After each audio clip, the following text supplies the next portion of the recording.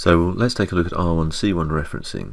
The standard A1 style referencing in Excel is familiar to us, but there is another style of referencing called R1C1.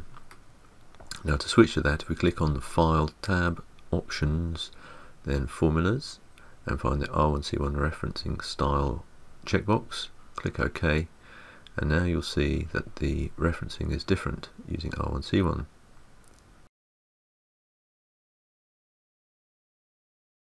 So how is this useful? Well, copied formulae have the same R1C1 references. So here in an example, these formulae are copied across, and if you watch the R1C1 reference as we scroll across, you'll see that it doesn't change.